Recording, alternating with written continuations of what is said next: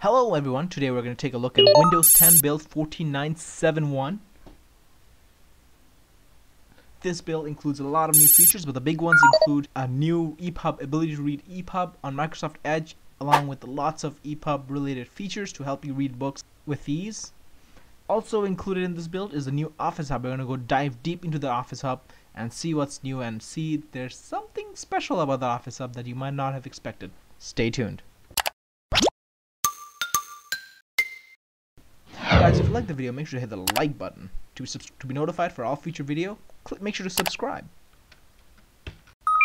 So this build brings many new features, but one of the biggest features in this build is the native support for reading ePub books. Native support for unprotected ePub books. Unprotected ePub books are those that don't have copyright or DRM protection. I downloaded an ePub book to show as an example. I downloaded this book.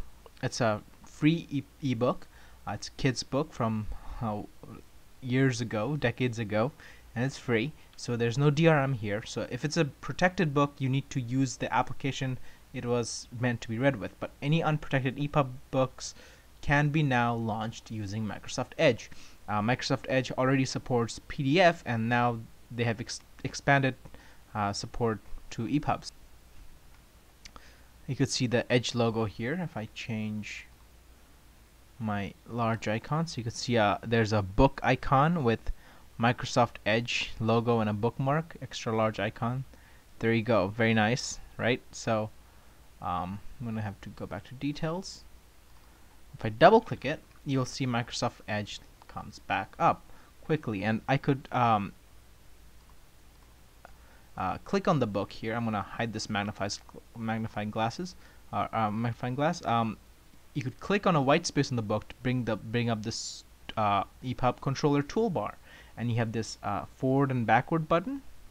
You can also use your scroll wheel or swipe left and right with your finger to switch pages. So if I go back to the first page, and you could see there's the title of the book.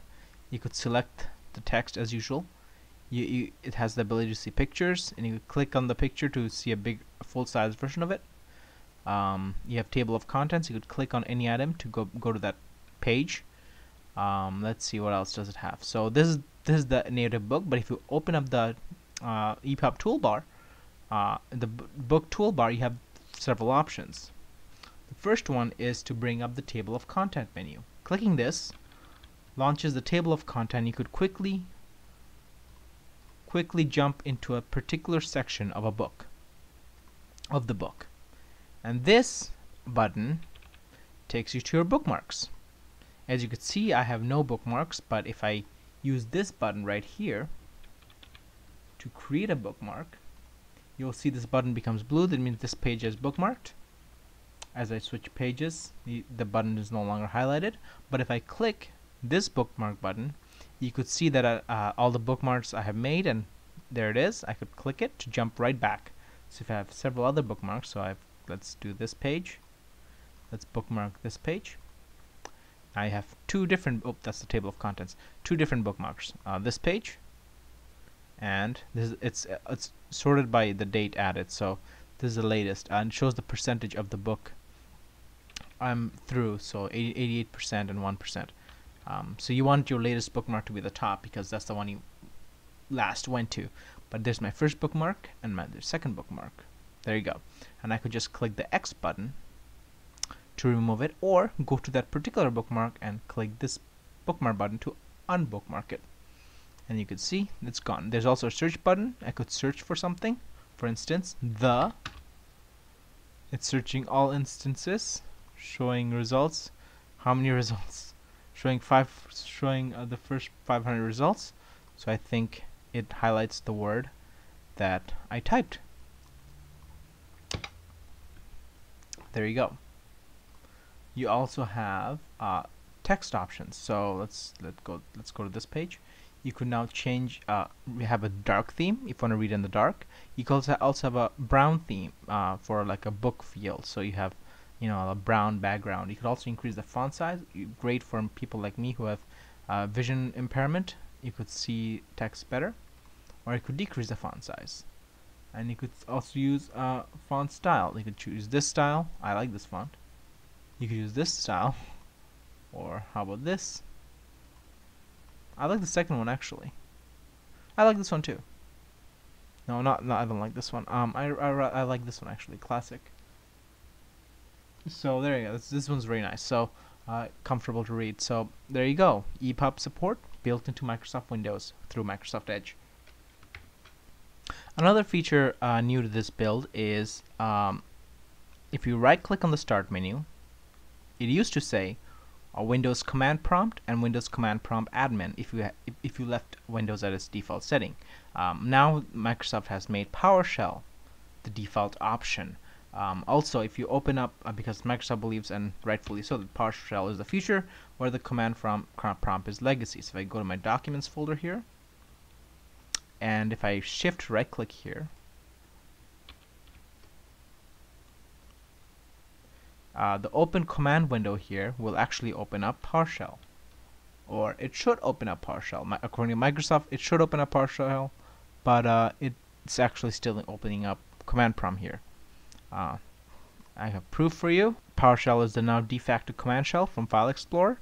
It replaces the Command Prompt WinX menu that we looked in File Explorer's File menu. Okay, that and the context menu that appears when you shift right click, a white space. Again, which I did that. Unfortunately, you still see Command Prompt option here, no PowerShell. So that block isn't completely accurate. But for the file menu, you have open window in PowerShell. So if I go to this page,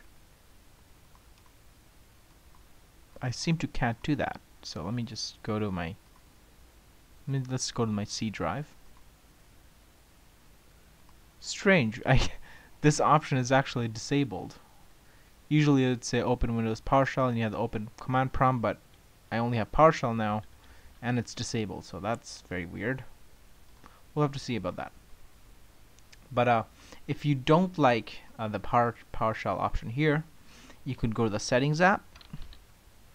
If you directly on the taskbar, go to Settings, Taskbar Properties, and turn this off. That says replace command prompt with PowerShell in the context menu, or right-click the Start button, or press Windows key and X. If I turn this off, you see command prompt again like before. But I'm going to keep it on PowerShell because I prefer PowerShell. Alright. The change with this build is that the Paint desktop app has been removed. So if I type in Paint, you see both Paint. You see the new Paint, Paint 3D, and the normal Paint. But if you click it, you only get the new Paint. You can no longer have the original classic Paint unless you download it from the internet. But basically, Microsoft has removed the legacy Paint application. Last updated in Windows 7, but it's gone. So even if I type in Win key R, if I type in let's say if I type in MS Paint, even the command will open this Paint app. Basically, that original Paint app has been replaced with a small script that just launches this app, Universal UWP app. So if I do command prompt, if I do MS Paint, even if I from the command window, I could just type in MS Paint. I'll just launch this. Can I do this from Bash? Let's try that. Bash. From within Bash, MS Paint.exe. Yep, I could still launch this Paint app from Bash. There you go. First introduced in the previous build. One feature that has been removed is the snooze feature. In a previous build, we saw that there was a new feature. When you right-click on the tab, you had the option to snooze. That would set a reminder to Cortana to come back to this tab. Microsoft has removed this. According to them, it's due to feedback and usage. Apparently, no one used it. I never used it because I didn't find any use for it. So Microsoft removed it, and I guess they realized no one wants it. I guess so. There you go. Snooze is gone. I don't know how. I don't think I'll miss it. But maybe if you do, let me know in the comments. Finally, here's the biggest, another one of the biggest new features. I left it for the last, is a new Get Office app. If there you can see the title here, Get Office, it's beta. This app replaced the older Universal Windows app, a modern app that came with Windows 10 the original shipping version, November update, and anniversary update, and Microsoft has replaced this app with the Win32 desktop app. So this is a desktop app. This is no longer a UWP app. So this app will not run on the Xbox phone or Surface Hub. The reason you could tell it's a desktop app is because you see this dotted lines, which is typical in some desktop app that uses web controls. Also, the buttons are desktop class buttons, so are the scroll bar. This is actually using the Office Win32 features. We'll talk more about that. Another reason you could see it's a desktop app is because it has an icon. So the desktop apps have an icon on the right, whereas modern apps, UWP apps, don't. So if I open up movies and TVs, for instance, as you can see, this is a modern app. Movies and TVs don't have an icon. That's true with all modern apps, including Microsoft Edge. But desktop apps do have this icon. And one last way you could see it's a desktop app is if I open Task Manager, and if I go to right-click Office Hub application, go to open file location, you could see this is a desktop app, Office Hub Win32. It's an exe file. You could just double-click to launch it. Well, you can't because it's protected under the Windows app. You have to open it from the start menu. But yeah, there you go. This is a desktop app that replaces the old UWP app, but it's more useful. You could launch your application from it. So you could launch Word. You could also launch other apps such as Wunderlist and Sway.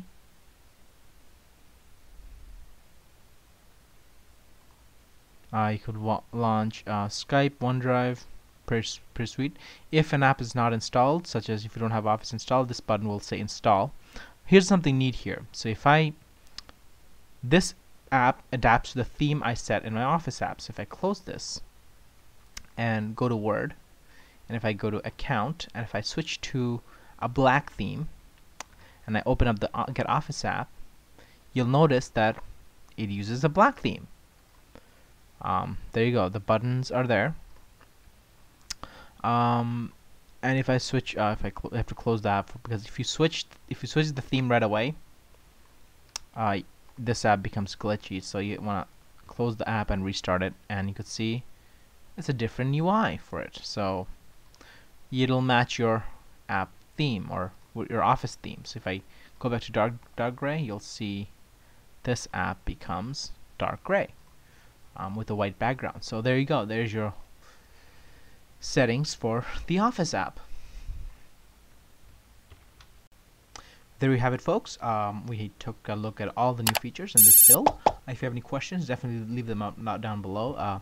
If you like the video, please like the video and subscribe to be notified for future videos. It really helps me out, and make sure that you get more content as soon as they're available.